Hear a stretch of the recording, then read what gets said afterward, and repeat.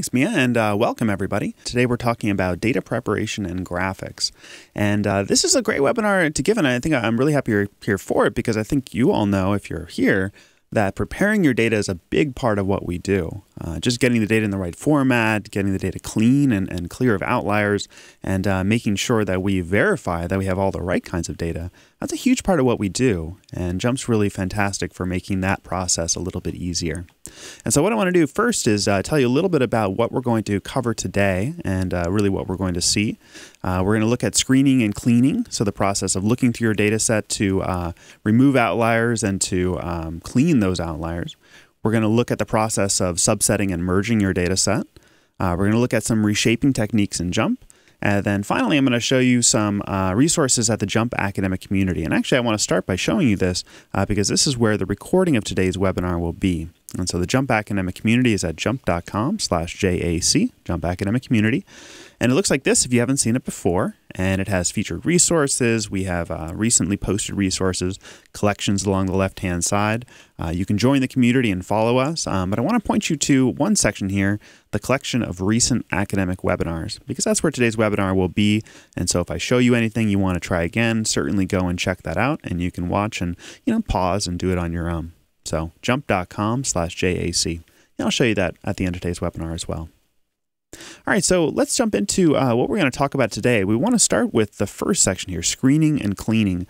Really some of the most tedious parts of data preparation, but really can be kind of fun and really is a little bit of an art form. I always like to think of this as the part of statistics that requires your most content knowledge, since you need to really understand what type of data you have and what your expectations are for the data set.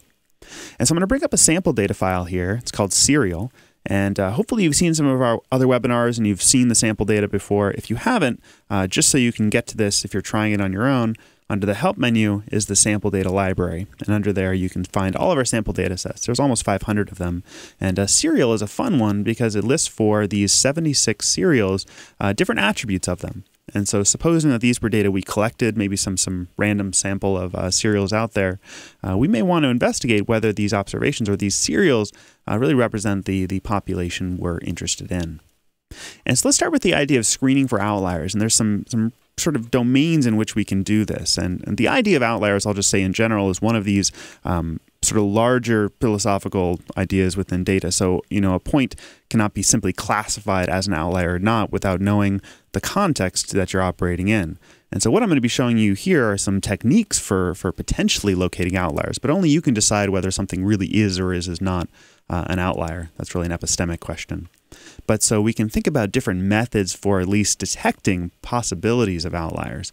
And the two sort of techniques or domains of techniques I want to talk about are univariate screening procedures and multivariate. And by this I mean procedures that really think about each variable one at a time, univariate approaches, and then approaches that really think about the constellation of variables you're using. So trying to locate observations that maybe have strange or peculiar sort of locations within the respect of all the variables you're using. So let's start with univariate outliers. And the best place that I always find to start is the distribution platform. And if you've used JMP, I'm sure you've seen the distribution platform. If you haven't, it's under the Analyze menu. And it's really the place that I always like to start with any data set that I'm working with. It is actually the best way to get to know what data you have. And so I'm going to launch the distribution platform. And my standard procedure is take every variable I have in the data set. And I'll only say I won't do this sometimes if I have thousands of rows and a unique identifier. I may delete that. So I'll show you what I mean. I'm going to take out the name since I'm going to presume that the name column is okay. But I'll cast everything else into the Y role and click OK. And what we get is our histograms. And if you're new to JMP, you may be surprised that histograms are on their side. You can always change that under the top red triangle by going to Stack. But I'm going to keep them on their side because this lets me see the most on my screen all at once. And really at this first stage, what we're doing is we're looking at the distributions or the observations in each column in a univariate sense. Now, those of you who have used JMP know these are interactive, so I can click on, let's say, a bar, Quaker Oats here, and I can see those observations in every other histogram. But principally, we're looking at these variables one at a time. And what I want to screen for or look for as I go across is different depending on the type of data I have. So the categorical columns, what I'm really trying to investigate there is whether I have the right types of observations. So hot and cold here, I just have capital H and capital C. It would be a problem if I had some lowercase c's and lowercase h's, right? Because that would be miscoding. So for qualitative columns, I'm looking for basically whether things are miscoded.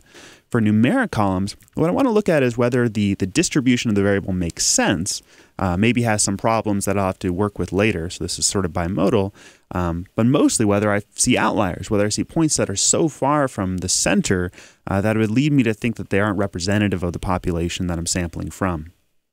Now, if you're new to JMP, you may not have known that you can use under the Tools menu this Grapher tool to actually change the bin sizes dynamically. So if I have the Grapher tool selected, I can click on the bars and I'll drag to the right to make the bins smaller. And I like to do this for some of my variables. It lets me sort of see a little bit more of the characteristics of the distribution. So I'll just do this a couple times. And then I'll go back and select my arrow key, or my arrow tool. Now for calories, you do notice there's sort of two big clumps here. So a clump that have lower calorie cereals and maybe another clump up here. So that may be something we want to think about in analysis. Protein looks okay. When we get to fat, however, we notice that in our box plot over here, we have some points that are shown. And points that are shown means that they have are beyond, rather, the outer fence. And so they've exceeded the outer fence. And the outer fence being this point right here. And so that's 1.5 times the inner quartile range, the distance from here to here, plus the third quartile. And so it's a distance that's far enough from the median that it's sort of thought to be an outlier procedure to detect those points. And so these points are pretty far from the median, right? So those are high-fat cereals relative to the rest of the distribution. And if you've never seen JMP before, by selecting points here, you'll notice that they're also selected in the data set. And this is handy for identifying which observations these were, but it also has a really nice feature, which is that we can operate on these points right now. And this is sort of my first tip here, is once you've found points, or found points you may want to investigate later, we need to do something to remember these points or to work with them. So if I right-click, we get our rows menu, so our rows option. And there's a couple that I'll point out to you that I like to do. The first is applying markers. And so we can apply a marker to these points. Let me give them a star here. And what this will do is now apply that marker to the data set. Notice it's part of the row state. And which also means that whenever I go into any other graphics, it's going to have that point marked. So no matter what graphic I use, I'll just go and do a quick 3D scatter plot here of a couple variables. And notice that even in the 3D format, those points get marked. And the value of this is that if now when we're looking later on at sort of graphs and we see something anomalous, we can identify those points for ourselves. So marking the points is one nice thing to do. Again, selecting them, right-clicking, and going to the row marker. Now, if you're sure that they're wrong data, so for instance, we had a fat measurement that was 170, right? That would be so far beyond the center that it would lead us to think it's incorrect. We can actually grab that point and just do a hide and exclude. So hiding means that it's removed from visuals, from graphs, and excluding means that it's not used in calculations. So we can do both at once. So row hide and exclude. Now another thing we can do, since I don't like to remove points right away, I like to just leave trails for myself to use them later. My favorite is this name selection in column. And what this operation does is with the points selected there, name selection in column gives me a dialog. And I can name this dialog, I'll say high fat. And what it's going to do is, if I have a point selected, this new column will have a value of 1 for those points and a value of 0 for the other points. So let's see what happens here. I'll click OK. If I go to my data set, notice we have this new column, high fat, and the ones that are selected, of course, have a 1. And this is handy for a couple reasons. If I'm in the data set and I simply want to select all the high fat cereals, I can right-click that cell, and there's this option, Select Matching Cells. And so it'll just select all the high-fat cereals again for me. And so it's a nice operation we can use to get those back in our selection set. Also, we can use this column as a filter later on in our analysis, and I'll show you what that looks like. The value of naming a selection in column is also that as I go across, notice these points I have selected, the starred ones, they don't necessarily have to be the outliers in other variables, which is the issue with univariate outlier detection. The outliers with respect to fat may not be the same outliers with respect to, let's say, fiber. So these two cereals here, I'll just hover and you can see what they are. And so one is all bran with extra fiber and one is fiber 1. So these 2 points are not the same outlier. So maybe I want to give them a different marker. I'll give them, let's say, a big block square here. And let me do the same name selection. I'll do right-click, name selection and column. And this one I'll call, instead of high fat, I'll call it high fiber. And give it a 1 again if it's selected and a 0 if not. And notice what I've done is now I've created 2 columns that identify selections.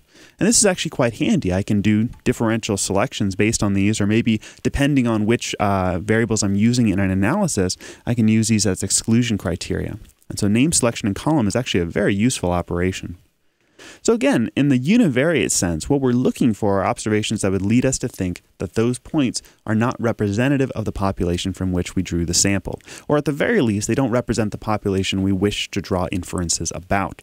Remember, the whole point of our statistical process of sampling here is to take observations that would lead us to good inferences about the greater population out there. If all we care about is this particular data set, well, then those points are fine. But if they're going to contort our observation or our recovery of what is true in the world, then we need to do something with them. And so that's principally what we're looking for here, things that may contort our perception of truth. So as I go across, you see that we do find that some outliers are the same. So calories from fat, those are the ones that were high fat, and that sort of makes sense. But as we go across, things look actually pretty much okay. Some of these distributions are kind of skewed.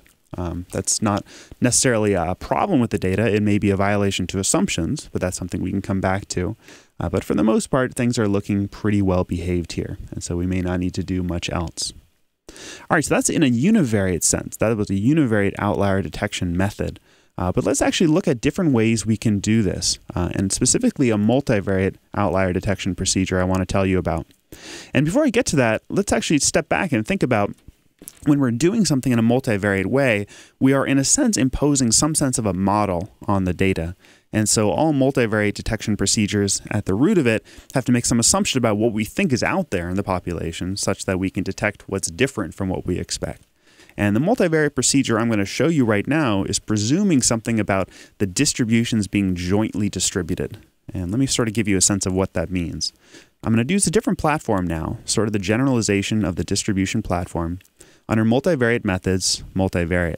This is one of my favorite platforms because what this lets us do is instead of looking at variables individually, it's going to let us look at them jointly and to see their interrelationships, and by doing so, see what things may be or points may be aberrant relative to their joint distributions.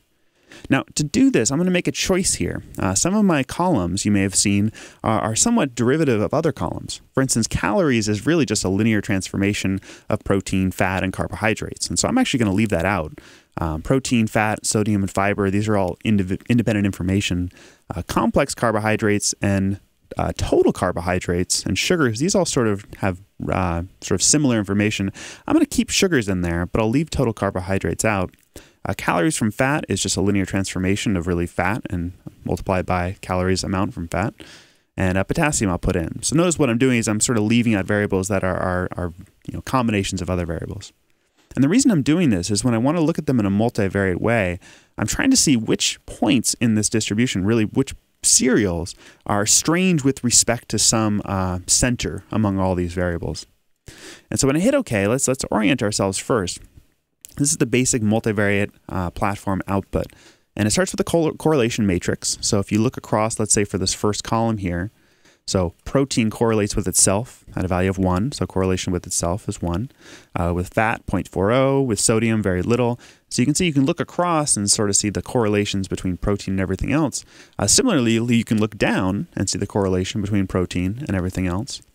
And the matrix here is really symmetric. So across this diagonal, we're seeing the same correlations, but it's a nice lookup table. So we can see any variable correlated with anything else really easy. So fiber with carbohydrates, right, 0.17.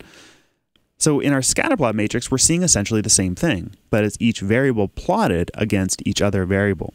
And inside of each of these, so let's say protein and fat here, what we're seeing is the points. Notice the points I colored or marked before are still marked.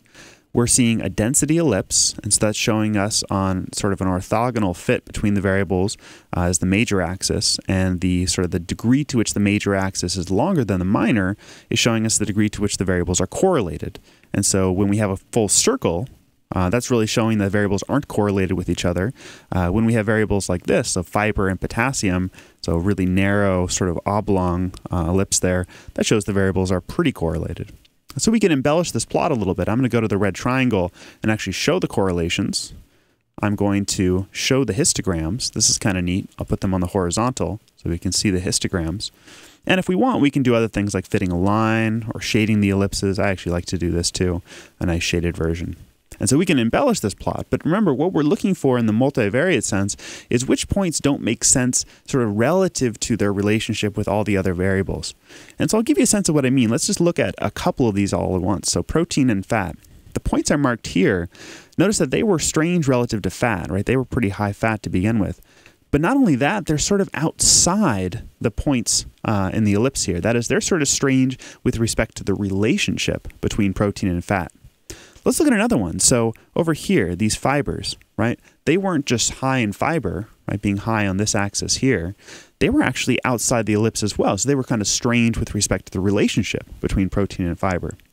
Now, there are points that we didn't mark before looking in a univariate sense. For instance, let's say this one here, Albran. Like this was pretty high with fiber and pretty high with potassium, but we didn't mark it. It wasn't, beyond whatever our threshold was before.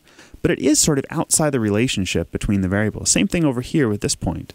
So there's a sense that we can think about outlyingness as not just outlying with respect to a single variable, but sort of strange with respect to the relationship among variables. My favorite example is, let's say you're in a restaurant and you're collecting data and you find a table where somebody tipped $10. Well, that might be totally normal relative to the distribution of tips. And you also find that that person had a bill of $10. Well, maybe that's not strange relative to all the bill amounts in your restaurant, but that person would have tipped 100%. So with respect to the relationship between bill amount and tip amount, usually it has a slope about, let's say 0.20% or 20%. That point would be strange because it's outside the relationship among the variables.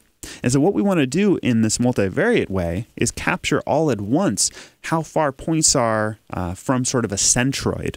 So if we're talking about a multivariate mean or a multivariate center, we're talking about a centroid, and we want to find distance from that centroid, but scaled relative to the relationships we see in the data set. And I'll give you a 3D representation of this quickly, and then we'll sort of look at them all together. Let's just pick 3 variables by default. So if we look at, the elaboration of the 2D version, so points that are sort of outside the 3D ellipsoid, our fat or sort of serials are still marked there. This is 3 dimensions, but we have 1, 2, 3, 4, 5, 6, 7 variables here. So we want to look at sort of a 7-dimensional representation of outlyingness. And we can't really reflect that in a 3D plot or a 7D plot, but what we can do is reduce it down to a 2D plot. And so this is under the outlier analysis section of that red triangle. And it's based off of an idea called a Mahalanobis distance. And a Mahalanobis distance is just what I said before. It is a distance measure of points relative to a center in multivariate space, so a centroid, scaled or sort of stretched or compressed on the basis of the relationships among variables, just like tip amount and bill amount, right? We know there's some relationship between those two, and we can observe what that is in the data set, so we can sort of scale how distant a point is from the centroid on the basis of what we know about the relationships. And so I'm going to reveal the Mahalanobis distance, and what you get is this little control chart, and I'll just stretch it out here on the side.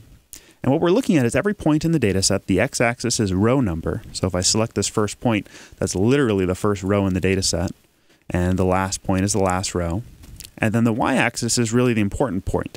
That's the distance measure, the Mahalanobis distance. And so it's a sort of a overall distance measure that's been summed over all the different relationships. And if I select a point, let's say this point right here, the most extreme one, this is the point that in essence makes the least sense relative to where all the data are. And if you look at that point in all of these bivariate plots, you can see it's typically the one that is outside of the relationship. Well, it's not always. So fiber and carbohydrates, it's kind of in the middle. But for the most part, it's either outside of the ellipse or sort of near the edge. And so it's the sort of least likely point or the least expected point relative to the relationships. If we grab a point that's sort of down at the bottom, those are the most expected location. That's the point that's dead center of all of these relationships. And so that's sort of the canonical average serial. So the most average serial we found is life. So that's a serial that's sort of the most mundane by this statistical measure, perhaps by our taste measure too. So Mahalanobis distance is a great way to capture these all at once. And again, since I can select the points, I'll just grab the points that are above this upper control limit. That's sort of a line that says, given an assumption about the distribution in the population, in this sense it's a multivariate normal, that's sort of the extent to which we should expect most of our data points to fall. Points beyond that line are a little bit suspect. They're points that are a little strange relative to the sort of total distributions.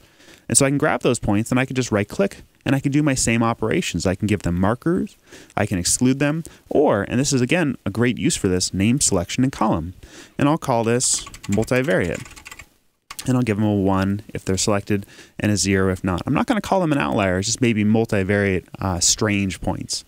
And I'll give them a selection. And so notice I get that in my data set again. And so this is nice because now when we start doing analyses, we can include or not include these points based on high fat, high fiber, or the ones that are strange relative to the total distribution. And so again, the steps for this was just launching the multivariate platform, going to outlier analysis, and selecting the Mahalanobis distance. Now there's a couple sort of elaborations on this I'll point out. So a jackknife distance and a t-squared are sort of transformations of a Mahalanobis. So a t-squared is just the Mahalanobis squared, which sort of illuminates or shows a little more in detail the points that are really extreme. Jackknifing is a really interesting idea. So what jackknifing does, and I'll reveal it here, it's going to look just like the Mahalanobis control chart. So it's very similar. I'll even stretch it out so it's similar. But what it's going to do, I'll try stretching it again. Here we go. But what it's going to do is when it calculates the Mahalanobis distance for each point, it is going to not use that point when it's calculating the multivariate mean or the centroid. So what that means is when it calculated the Mahalanobis distance for this first one, 100% nuts, bran, oats, and honey, it didn't use that data point to calculate the covariance matrix, so sort of what the correlation matrix is based off of, nor did it use that point to find the mean. And the reason that's valuable is occasionally you have outliers that are so extreme that it will contort what you think about the covariances and about the multivariate mean. This is especially true in small data sets. I only have 76 observations here, so each point can actually exert a pretty large amount of leverage or a large amount of influence on the correlations and the multivariate mean. So jackknifing as a procedure says, don't use the point under question to calculate all the other things, and then look at the distance of that point to the center relative to the covariances, not using that point in the calculation. So you only use it to find the distance, but not to find everything else. And so what you'll typically find with jackknifing is if you have an outlier, not like this, maybe something that would have a Mahalanobis of 100, something really extreme, it will actually look even more extreme. So it won't allow itself to be hidden by the fact that it sort of contorts the view of whatever thing else looks like sort of along the way. And so jackknifing is a really nice procedure. I kind of prefer that, especially with small data sets. All right, so that was a basic multivariate way of looking at influence or looking at outlying this. I want to show you one other, and this is sort of a direct model-based or influence measure to look at outlyingness or to look at outliers. And I'm just going to do this rather quickly under fit model. If you're working, let's say, within a multiple regression, and we're trying to predict something, let's say we're trying to see how sugars relate to some of these other attributes. So a model in which we have, let's say, protein, fat, sodium, fiber, a number of variables that are in our model effects. I'm going to run this model and we're going to get an output, but before we interpret the output, one thing that I always like to look at is the degree to which observations in our data set are influencing sort of the magnitude of the parameters. And a really nice measure is under the red triangle, and you go under row diagnostics, it's under save columns here. So under save columns, we get this Cook's D influence. And Cook's D influence is, even tooltip tells us how much influence each observation has in the estimation of our model terms. And by going to save columns, this will actually save this measure to our data set. And so let me just go to distribution so we can look at the Cook's D influence across all of our variables here. And I'll actually go to stack so we actually look at it on its side for this one. But what we're looking at is for every point in the data set, I'll actually go to Tools, get the grabber, and drag this up too. We're looking at the degree to which each point is actually influencing the relationship we observe. So in that multiple regression, we're looking at how much each point is really contributing or affecting each one of these parameter estimates. And our values are actually all pretty low. The really sign of a problem here would be if we have a Cook's D maybe above 1. None of ours are above, even 0.14 or 0.15 here, so we're actually okay. But you'll sometimes have points that are severely contorting the relationship. So really this Cook's D is a measure of how much your parameters would have changed had a point not been actually included in the model. And so notice that two of the points we marked before, one of them that was high fiber and one of them was high fat, those have the most influence, but not an undue amount of influence. So even though they are beyond or sort of unexpected in our distributions, they're not changing our parameter estimates terribly. And so again, that's going to be under our red triangle here under Save Columns when we're actually fitting a model using Fit Model. And so that's actually very nice to look at before we start interpreting parameter estimates. All right, so that was just a basic set of things we can do for screening for outliers. But sometimes our data sets aren't clean in another way. Sometimes we're actually missing the variables we wish we had. And this can be because we didn't collect them, which is a real problem. It can also be because we need to transform or otherwise change variables that are in our data set.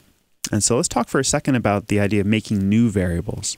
And making new variables is as easy in JMP as selecting columns and right-clicking. We have sort of instant formulas. Or we can do it through a formula editor. And so let me just show you, for any new column you create or any column you already have, you can right-click that column and select Formula. And the formula editor is great because what we can do is create formulas that are based on variables that are in our data set, so simple arithmetic based on them. And we also have lots of functions that can operate on these, and certainly a total sort of coverage of this is well beyond the scope of today's webinar, but I want you to see a couple of these that are really important. And so certainly transcendental functions, so if you're taking logs or exponentiating, trigonomic functions are all in here as well. You can actually do some advanced conditional logic, and we'll see that in just a little bit. But you can really operate on your variables in a sophisticated way by defining formulas. And it's all point and click if you want, or you can actually write JSL code here. And so let me give you an example of why we might want to make a formula in this data set. Notice that in our data set we have cups per serving here. And notice that not all of our cereals actually have the same serving amount. So we may want to look at some of our variables rescaled based on what they would have as far as their components or their contents if they had 1 cup worth. So for instance, I could take something like fat, hit the divide sign, and do, let's scroll down, cups per serving. And when I click apply, notice what it does is now we get a new column. Our new column is populated with the values, how many grams of fat we would have had we actually had 1 whole or per cup. So if we look at this first one, so if we go across to fat here, it had 0.5 grams of fat in this 0.33 cups worth. But had we actually had a whole cup full, it'd be 1.5. And so we can actually call this, if I double click, so fat per cup. So maybe this is a measure we want to use instead of the original fat. And if I look at the distribution of it, let's actually see, we actually find that some of our cereals that were high fat before are now really high fat. So if they had the exact same quantity, we'd actually maybe see that they're really extreme. And so creating these derived variables are really useful. Sometimes we actually need to do this to get access to the right information in our data set. Now we can define the formula like I did there, right-click and select formula, or, and this is actually a very useful thing, if we select columns in the data set, let's do this again for potassium. I'll select potassium there, hold down, I'm on the Mac, so I'll hold down the Command key and select cups per serving. If you're on the PC, you'll hold down Control. So we have 2 of them selected. I can just right-click a column, go to new formula column, and if I want to take a ratio, that's an operation of combining the variables. So I'll go to combine, and I'll do a ratio. Now ratio here in ratio reverse order means take the first one divided by the second, that's ratio, and ratio reverse order is take the second divided by the first. So I want to do the first one, ratio, so potassium divided by cups per serving. And so now I actually have it, it names it for me, potassium divided by cups per serving. And I can do this rather quickly for a number of our variables. I'll deselect potassium and do sugars, right-click, new formula column, combine, ratio. Let me do one more here. So I'll do, instead of sugars, let me do carbohydrates here, so total carbos. So right-click, new formula, combine, take a ratio. And so now with these new columns, maybe I want to reinvestigate my distributions. And so again, go back to the univariate outline idea and see whether now I've revealed some things. And actually for potassium, I have. There are some rows that before did not look very extreme, but now that I've scaled it relative to the amount per cup, actually maybe give me pause, that these are actually really high potassium. And so deriving variables is a really important way to actually look at these sometimes. And so note that you can do them with your own formulas, so just right-clicking a column and going to formula, or let JMP write the formula for you. And so if I look at any of these columns, what JMP has done is created the exact same formula, potassium divided by cups per serving. So what I would have done if I was doing it myself. So that was formula editor and instant formulas. There's one other thing I want to show you, which are temporary formulas, and these are really useful. So let me go to Graph Builder, really my favorite graphing platform in JMP.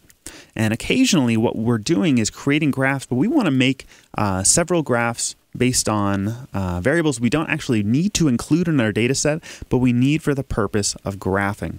And so let me show you one example of this. So one thing I like to do is take a lot of my columns, I'm going to drag them all into Y here. And I'm going to turn on box plots, and I want you to see something that JMP does. JMP will actually display the box plots all at once on this graph. But what you probably notice is that since the scales of these variables are all very different, some of my box plots are pretty useless to me. So looking at them down here, even though I can still see the outliers, and that's actually one reason I would like to do this, they're just all squished. And so the scaling being so different for each variable is a problem. Well, many of you would think, well, just z-score those variables. Take a standardized version. Take each observation minus the mean divided by the standard deviation. Take a z-score. Well, we can go through doing that in our data set. That's actually something you can do for each variable. So if I go back and let's say select one of these or multiple, right-click, new formula, distributional, and I can standardize. Well, I could do that and it will add a column to my data set. Maybe I don't want the column in my data set. I just want to use it for the purpose of graphing. And we can do that. Let me select the columns in Graph Builder itself, actually in the launch window. I'll right-click and notice we get the same menu. And if I go to Distributional and go to Standardize, this will create temporary variables that are used just in Graph Builder. Notice they haven't been added to my data set. So I have nothing over on the right-hand side here. And you can tell that they're temporary because they're italicized. You can actually right-click on them and say Add to Data Table if you like. But I don't want to do that. I'm going to keep them in standardized form here in a temporary form, drag them to Y, click the box plots, and now I can look at these all in z-space, so z-scored, so relative to their own distributions, sort of how extreme observations are. And the value of doing this is that now if I want to do sort of an overall, grab every point that's beyond that outer fence, I can actually grab them on the same plot. In the distribution platform, this wasn't something you can do because each different histogram sort of has a different selection. But in Graph Builder, by dragging them all to the y-axis and turning on the box plots, these are all selectable all at once. And so maybe if you want to do a very quick procedure of grabbing all the points that are beyond that outer fence, you can actually do it this way. And so that temporary standardization is actually really, really useful. And note that you can do all the same operations that you could do in the data set. So if I grab two of these, right-click, remember I can do the ratios right here. And so actually in any launch window this is true. So if I go to distribution, let's say, and you want to look at maybe the log of all of these variables. So again, transform, go to log, we can make some temporary variables. And so we don't have to actually create them and add them to a data set. We can make them temporarily just to investigate sort of the consequences of transformations. And so those are temporary formulas, useful anytime in JMP you want to make a formula but not keep it around.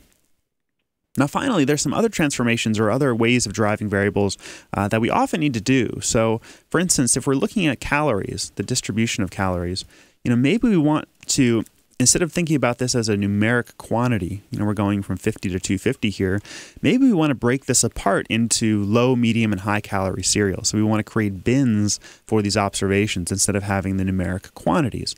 Now, I don't want to get into sort of the pros and cons of binning. There are actually quite a few of them, and depending on sort of what you think about the data and its relationships, this could be a good idea or a very bad idea.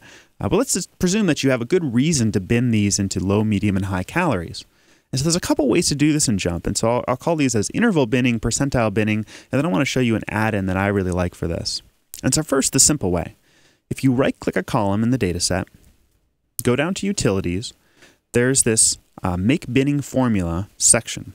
So again, right-click in the data set, utilities, make binning formula. And what this lets you do is set really just interval widths. So set widths that'll actually create sort of binned low to high or whatever you want to name them here. Let me show you how this works. So the offset is really where this starts. So the first bin is going to start here. You can see at 49.5 to 99.5. The offset is automatically set to include the lowest observations. And then the width is how wide you want each bin to be. And so if I want low, medium, and high, and it goes from 50 to 250, well, that's 200. Let me make this something like, 66. Maybe let's do 68. So a little bit of guess and check here. And now we have 3 bins. So 50 to 185. This one's 117.5 to 185.5. And then 185.5 to 253.5. And so these are making the 3 bins for me. They're equally sized bins. It doesn't mean that we have the same number of observations in each bin, but what it does mean is that our bins have equal width. And so what I'm going to do is create a formula column from this. That's what the Make Formula Column button is going to do. And notice what we get now is this calories binned formula or column. And if I right-click and go to the formula, you'll see what it's doing is it's simply doing a little bit of a sort of some clever JSL here. And it's sort of adding from the offset plus the width and creating a little formula for us. And so what this does is if now we're looking at, let's say, relationships, well, first let's look at the distribution of that variable. It's put observations into the bins. And now if, let's say, we were looking at some relationship between, I don't know, let's say protein on the basis of overall binned calories. So now we actually get the options of things like an ANOVA instead of doing something like a linear regression. And maybe that's important because maybe we think that only one category will have some effect and we don't want to really measure the linear relationship between something, but we want to model means. And so there's, again, positives and negatives to binning, but certainly this is one way you can do it. So again, in the data set, right-click, going to Utilities, Make Binning Formula. Now, another way I want to show you is if maybe you want to make cutoffs based on percentiles. And this is one way that works a lot better, especially when your distributions are very skewed or there are situations where you don't need those equal widths. And I'm going to point you to an add-in that I really like. So originally written by Jeff Perkinson and Ian Cox and some others, but then updated by Brady on our technical enablement team.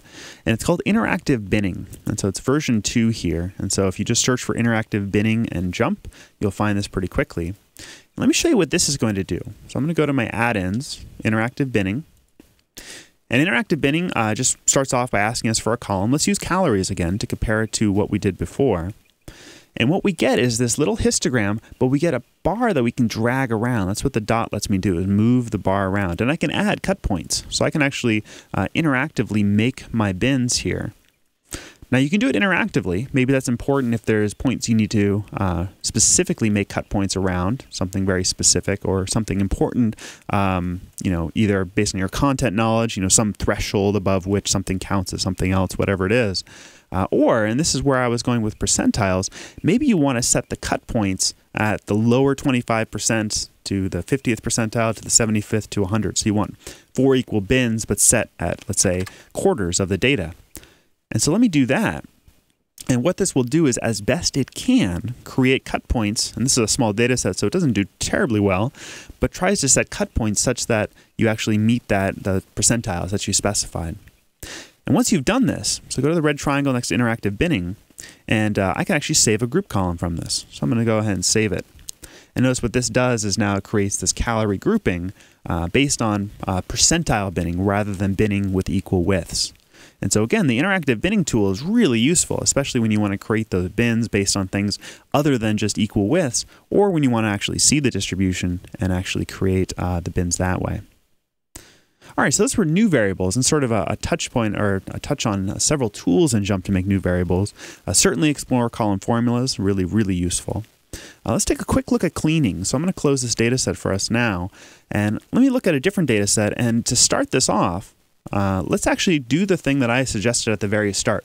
Whenever you get a new data set, go to Analyze, Distribution, grab all your variables, click it into Y, and click OK. And the reason to do this again is for numeric columns to look whether you have numeric outliers or observations that would lead you to suspect something about those data points, and for the categorical columns to make sure things are coded correctly.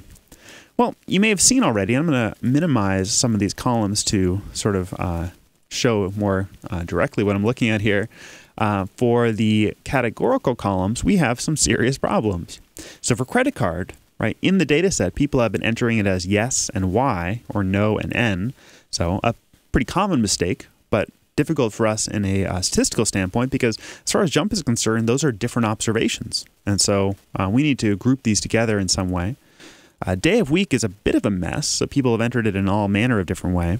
And server has a couple problems. Some people, maybe at the start of entering the data, or maybe some different entry from different people, uppercase, lowercase, or having server actually in the entry.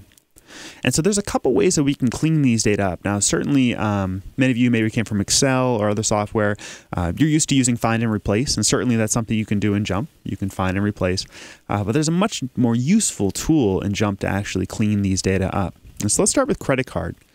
So under the columns menu, under utilities, there's the option of recode. And recode is really fantastic. And let me show you, I'm going to show you a couple different ways of using it for these 3 different columns. Now, the basic idea of recode is you have your old values and what new values you want those rows to have. And notice that 99 of my rows are N's and only 7's are no. So I'm going to use N as the default. So I'm going to type N over here. And what you'll see JMP does is group these together, and now they're a little group. And that's because it noticed that those values collapse in on themselves.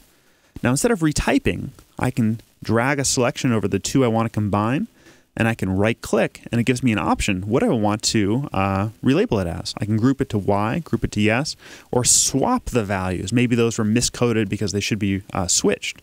Well, I'm going to group it to Y since we're using Y's and N's. Now, once I've done with this, I can hit the Done button, and you have a couple options.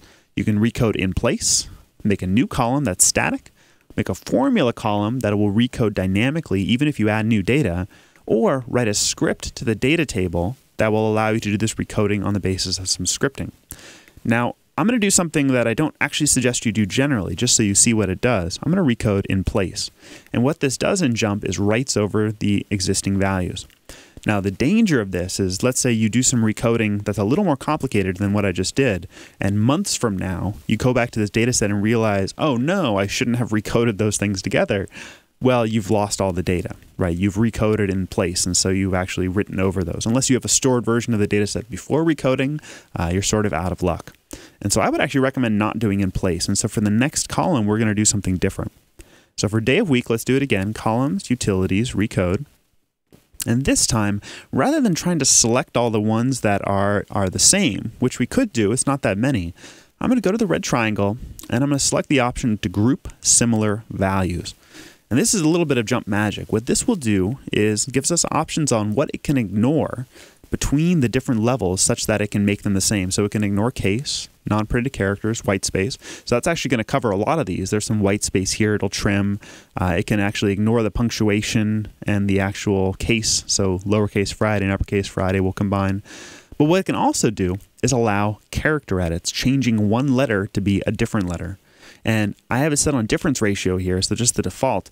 What this means is that it can change a quarter of each word, or each one of these strings, to be another string. And if it can do that, it's going to count them as the same. And what that means is when I click OK, it'll figure out that most of these are basically changes of another one. And it does pretty well. All the Fridays are together. Thursdays are all together. Wednesdays, except for one, are all together. Because notice, Wednesday spelled out is too many characters different from lowercase Wednesday, or from just Wednesday as an abbreviation. So it didn't combine it. But that's okay. Let me just drag a selection over all these guys. Remember, I can right-click and group it to Wednesday, or to Wed. And so now we're done. We've actually recoded all of these together.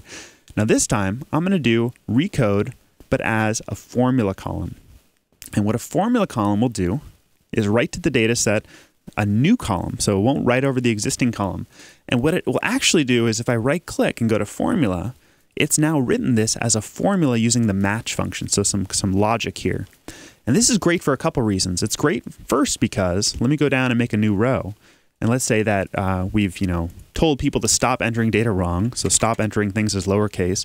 If they still do that, it's okay, because notice that this new column is able to recode that on demand. And so it'll keep recoding those old values because it knows how to do the recoding. It has a match function. It looks in the previous column, looks for these values, and rewrites them as these values in the new column.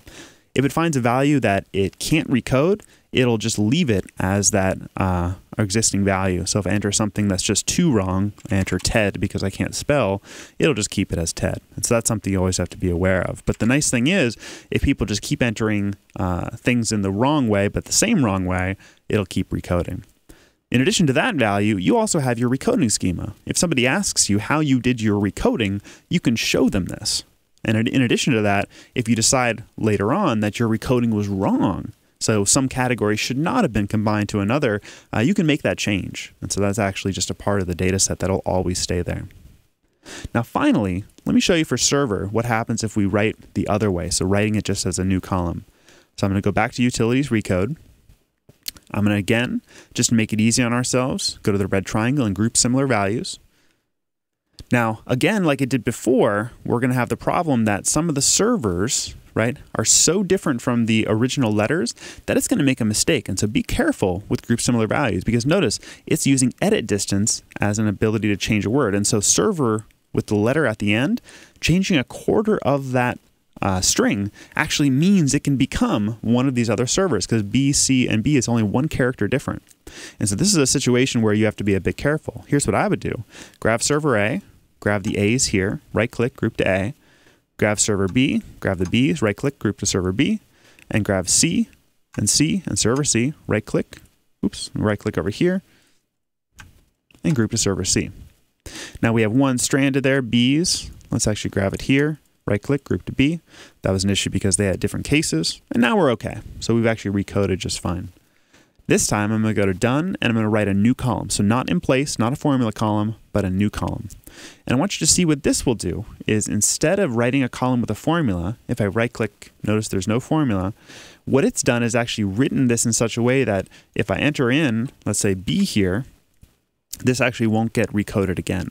And so these data points are static. And the value of this is, if you want to do a recoding one time and you're adding new data and you don't want it to continue that recoding, for whatever reason, that's the way to do it. So write it as a static column. Now my preference and my suggestion is always writing as a formula column, because if you want, you can always delete the formula and keep the values, but at least you have your sort of schema for recoding. So that's a good value there.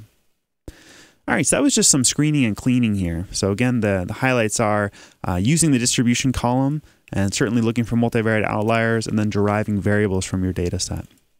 All right, now there are times when your data come in different tables, or you need to squish them together in some other way. And so let's actually start with the clean version of restaurant tips, the one that data set came from I was just working with. Now let's say you're in a situation where you have servers A, B, and C in this data set. That's what we have. But you need to give each of the servers tables of just their observations. So you don't want each of them to see each other's tables, but you just want each of them to see their own. So I want to show you an option under the Tables menu for subsetting your data set on the basis of a column. And this is actually useful for just that situation. You need to provide data to individuals based on sort of some characteristic in the data set.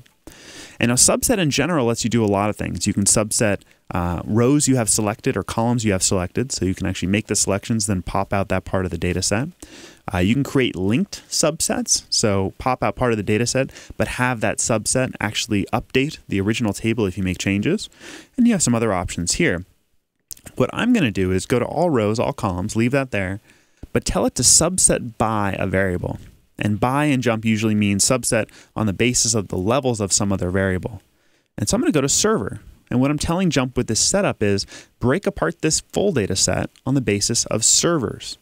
And so when I hit OK, I'm going to get 3 data sets, one for server A, one for server B, and one for server C.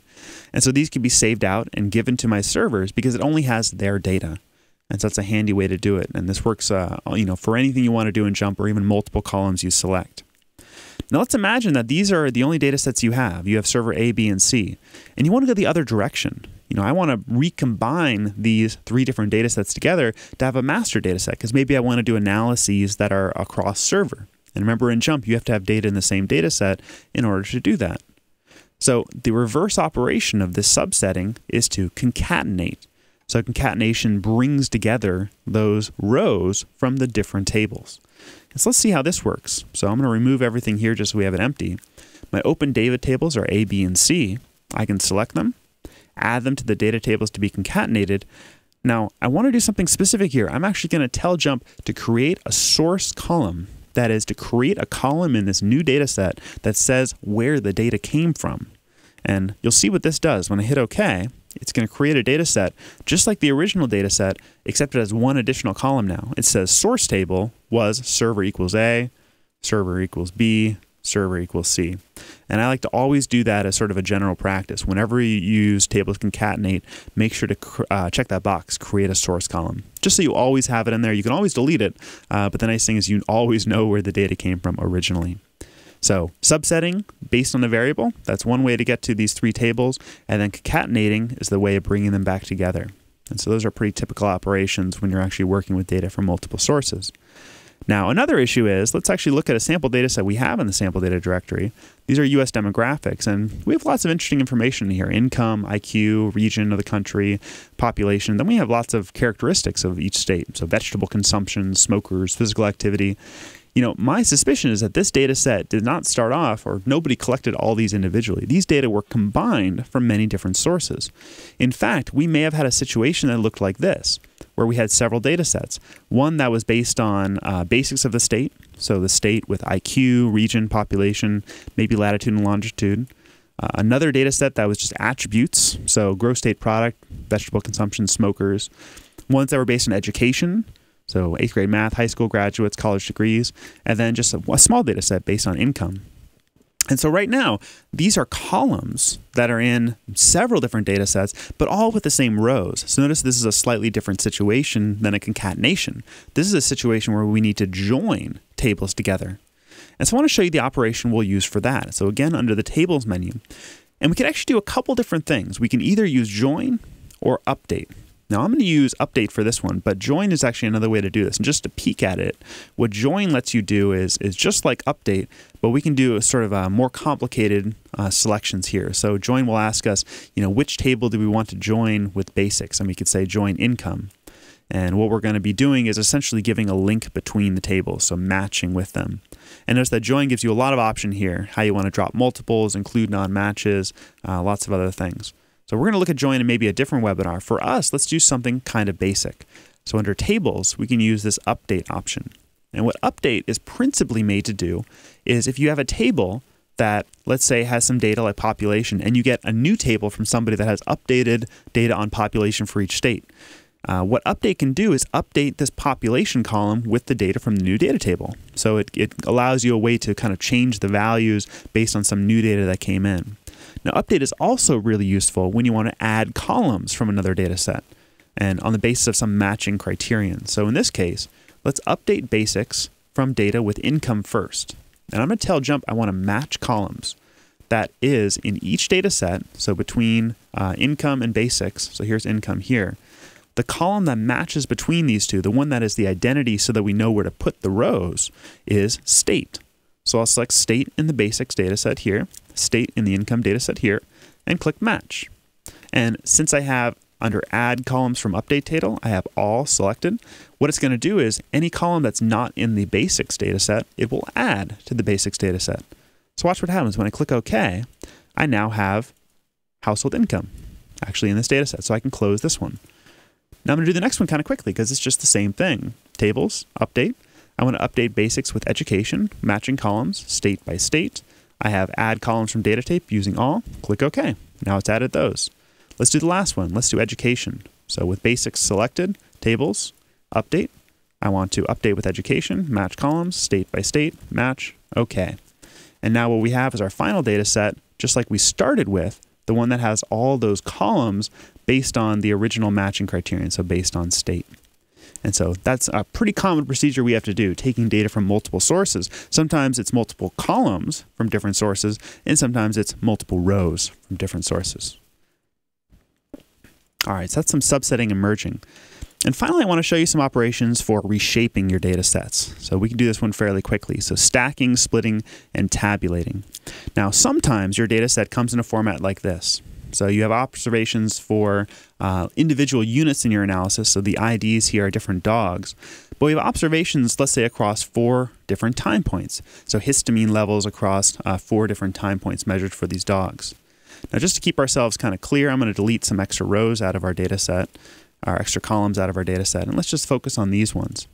Now, what if instead of having 4 different columns for these 4 different time points, we wanted those 4 different time points to be 4 different rows labeled by ID? So we'd actually have 4 rows in the data set with ID 1.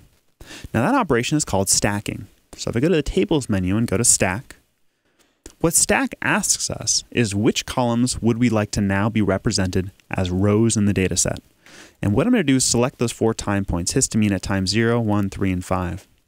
And what I can do is just put them in the stack column sections, and actually there's nothing else I need to change yet. So I'm going to click Keep Dialog Open and hit Create so you can see what happens really by keeping everything at the default. And I want you to see how these 2 data sets match up. So on the left-hand side, notice we have the histamine levels 0, 1, 3, and 5 across the row for the first individual. In the second data set, ID 1, that first dog, has 4 rows, and the label column is the title of each original column, and the data column are the data points in each original row. And so what we've done is we've just restructured that there's non-destructive here. We actually haven't destroyed any data or removed any data. We've simply moved it such that it's reflected across rows, which means the original 16 rows in our data set is now 64 rows times 4. Right? We have 4 rows for every original 1 row. Now the reason I had Keep Dialog Open is because we can actually set what we want to call these new columns. So instead of just calling them data and label, label should probably be time. That's the time points that those columns represent. And the data is actually histamine levels. And notice now when I create this, it makes them labeled a little bit better. So time point 0, 1 through 5, and histamine levels that were actually in the data set. And so that's called stacking. Stacking is creating a data set that had originally multiple columns. You want to be multiple rows. Let's do the reverse operation, splitting a data set. So taking a data set like this, where you have multiple rows representing multiple characteristics, and we want them to go backwards, making a data set that they're represented across columns. Well, we can do this. It's under tables, and it's under split. Split meaning split those rows into columns. And here we just have to say what we're splitting by, what characteristic reflects the different columns. That's time. The split column, or columns, the things that we want to actually create across. So histamine levels were the things we wanted to be multiple columns before. So let's give it histamine. And then what we want to group these observations by. And so things like ID. Now, we have an option here. Do we want to keep the remaining columns we haven't used, like DEP1 and drug? I'm going to say we want to keep those as well, so we actually retain them in the data set. And let me hit OK, and we get back to the original data set. And so here we are, just like the original one, with ID, drug, and DEP1, and now our 4 rows now represented across columns. So we can do this infinitely. So these are non-destructive transformations of our data. We've simply been restructuring and moving data points around. So splitting and stacking. Now the final thing I want to show you is actually a destructive transformation. That is a transformation that will eliminate your ability to recover the individual information. And this is a situation, and I'll orient you to the data set rather quickly. We have 8 observations for each state here because what we have are observations taken for scores on the SAT over years. But if we want to do a simple regression, let's say between ACT scores and SAT scores, and we don't want to do anything complicated, we need to aggregate or tabulate over these 8 years. And so this is something we'll do under the Analyze menu, under Tabulate. And Tabulate, we show in other webinars, is a great drag and drop interface for creating tables out of your data. In this situation, it's especially useful because what we want is for every state, we want an average of those SAT scores, so averaging over a year. So let me show you what this looks like. I'll take state and do a drop zone for row.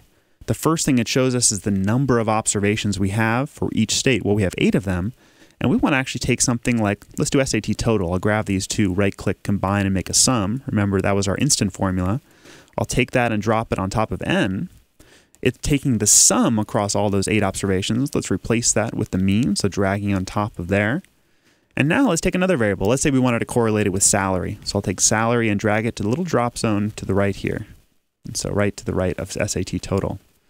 And now, if I go to the red triangle and make this into a data table, I have a data set that's an aggregation of those different observations. So now we actually have just the mean for each. And notice that this is destructive. We can't go backwards here and recover the original data.